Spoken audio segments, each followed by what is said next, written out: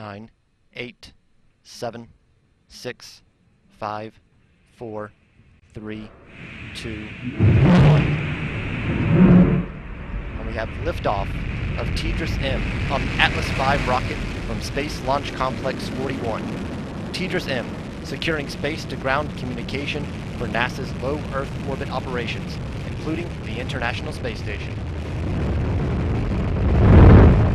Atlas beginning an engine yaw maneuver to steer to its planned path, an inclination of 26.2 degrees. More providing launch vehicle ascent data. Patrick is the United Launch Alliance Denver Network Operations Center Command Control Center. Pump speeds and injector pressures all looking good. Now Reading the passing data coming 45 directly seconds from the into rocket. flight. The Atlas rocket carrying TDRS-M nominal flight reached control supersonic speed at 1 minute and 20 seconds into flight.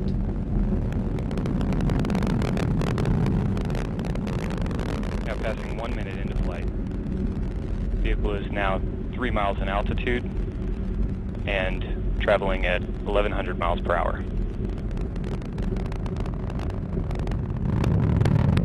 Standing by for max Q. Now passing 1 minute and 15 seconds into flight. 32 seconds into flight.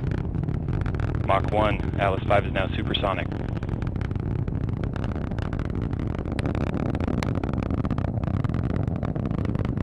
One minute, 30 seconds into flight. Now passing through max Q, maximum dynamic pressure.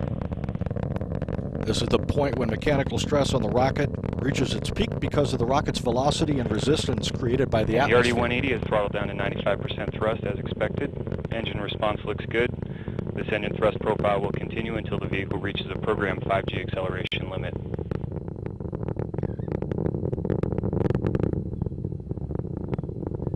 About 2 minutes into the flight of And now Atlas. passing 2 minutes into flight, approximately 2 minutes remaining in the first stage of flight. Vehicle trajectory traveling right down the middle of the range track, looking good.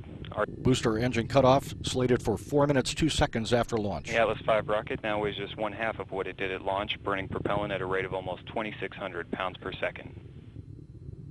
And vehicle has gone to closed loop guidance. Now passing 2 minutes 30 seconds into flight.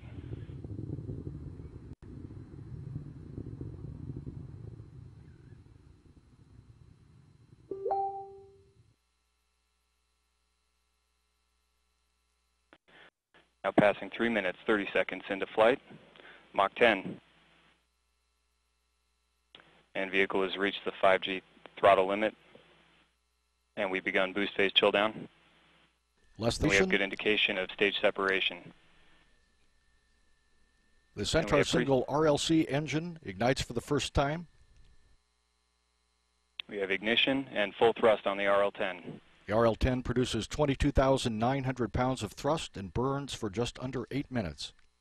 And we have good indication of fairing separation.